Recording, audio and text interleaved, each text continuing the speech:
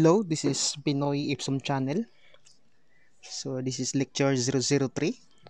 Yung topic natin, system loading and behavior. In this lesson, the students will be able to compute for the load or loads that a certain component will carry and know how to distribute the load from slab to beams. So we have two systems na kailangan i-determine whether the slab is two-way action or one-way action. So number one-way system. A slab or deck that is supported such that it delivers its load to the supporting members by one-way action is often referred to as the one-way slab.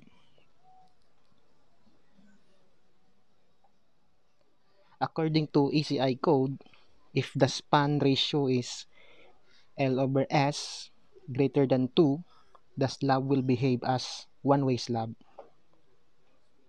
So ito yung itsura niya.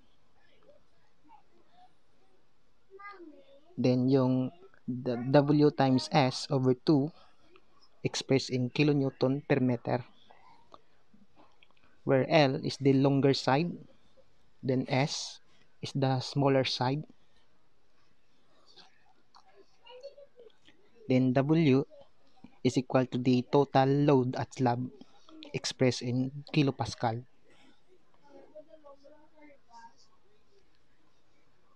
Then yung WE is equal to the equivalent uniform load expressed in kilonewton per meter.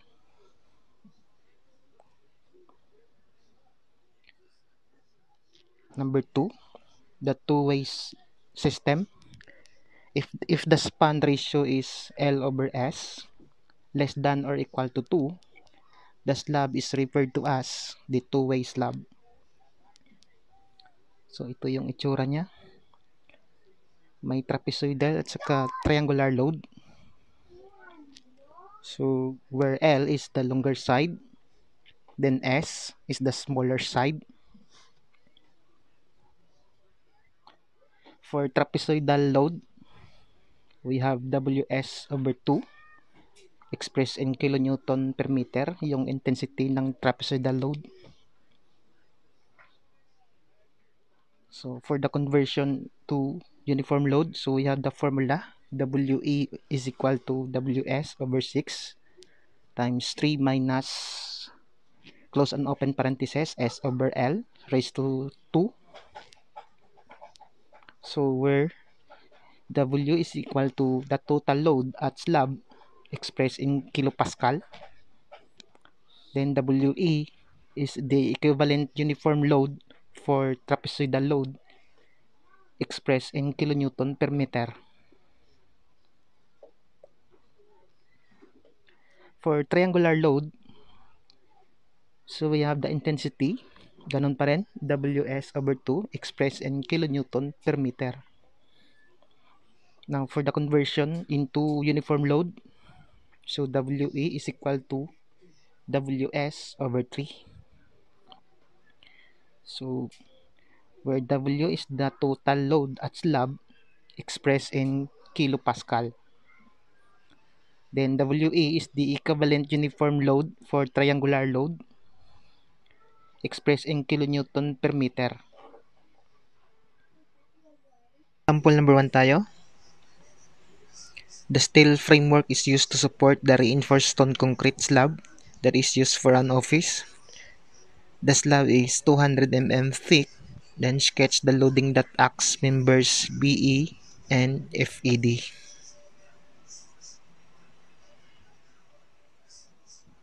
So given, minimum design load tayo. So live load. So makikita nyo sa screen, may tatlo tayong pagpipilian dyan. So we have call centers and business processing offices, lobbies and ground floor corridors, and other offices. So since sa problem wala namang nabanggit or na-specified na office, so other offices lang tayo. So we have 2.4 kilopascal. Now for the dead load, so we have reinforced stone concrete. So the density is equal to 23.6 kilonewton per cubic meter. Now the required sketch of loadings that acts along beam BE and FED. So solution. So let us check the system of slab. So L over S is equal to 4 over 3 is equal to 1.33. So less than 2. Therefore, our slab is two-way slab.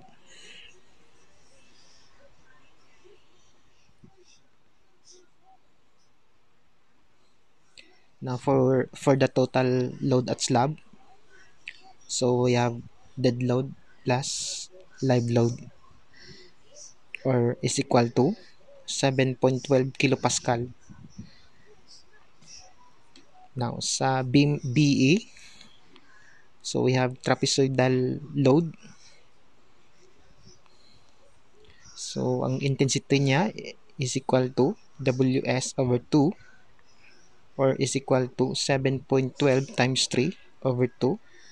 So since na both sides, so times 2 tayo. So W is equal to 21.36 kilonewton per meter. So this is the intensity. Now, kailangan natin i-solve yung reaction para i-transfer doon sa beam FED. So we have the distance. So yung 1.5 S over 2 yan. So we have the resultant area ng trapezoid. So 1 half plus 1 plus 4 times 21.36. So equals to 53.4 kilonewtons. So we have the reaction. So symmetrical naman yan. So 26.7 kilonewtons.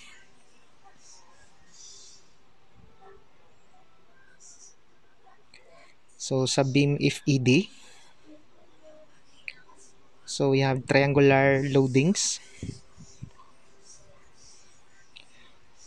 So ang intensity niya is equal to WS over 2 is equal to 7.12 times 3 over 2 or equal to 10.68 kilonewton per meter. So we have the intensity. Then for point E, so may beam tayo dyan. So beam BE. So kailangan natin i-transfer yung reaction sa point E. So we have 26.7 kilonewton. Okay? For example number 2, the figure shown is a portion of a floor plan of two-story library building. So, nandyan sa reading room is made from a 100 mm thick stone reinforced concrete slab with ceramic tiles. Naka 20 mm thickness on 25 mm mortar bed floor finishes. All beam members are also made from stone reinforced concrete, and the beam AB has a width of 300 mm and the web of the beam extends 500 mm below the slab. Determine the equivalent uniform load superimposed on beam AB and used in CP 2015.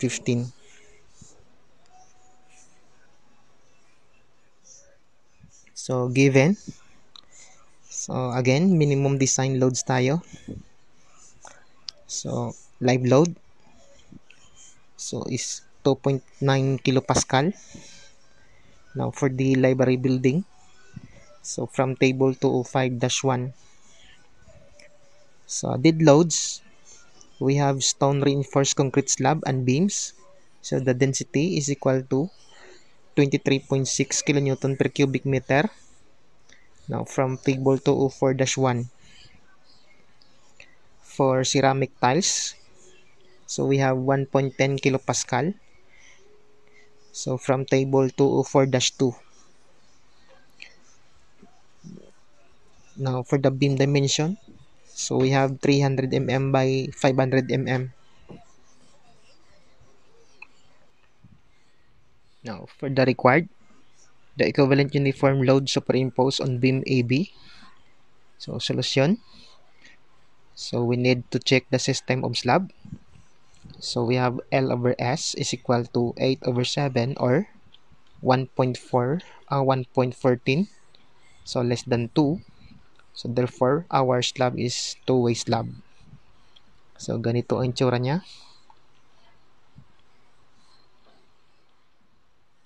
So, for the total load at slab is equal to weight of slab plus weight of ceramic tiles plus live load.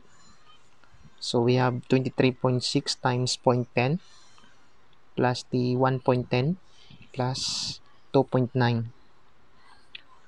Total load at slab is equal to 6.36 kilopascal.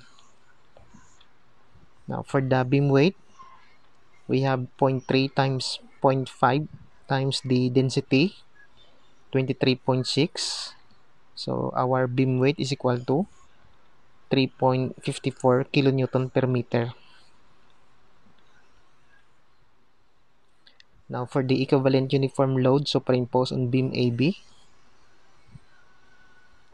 so we have WE is equal to triangular load plus the beam weight, or is equal to WS over 3 plus beam weight. So, WE is equal to 6.36 times 7 over 3. So, since both sides yung ating triangular load, so times 2 plus beam weight na 3.54. So, WE is equal to 33.22 kilonewton per meter. So, ito yung final answer. Then, ito yung sketch.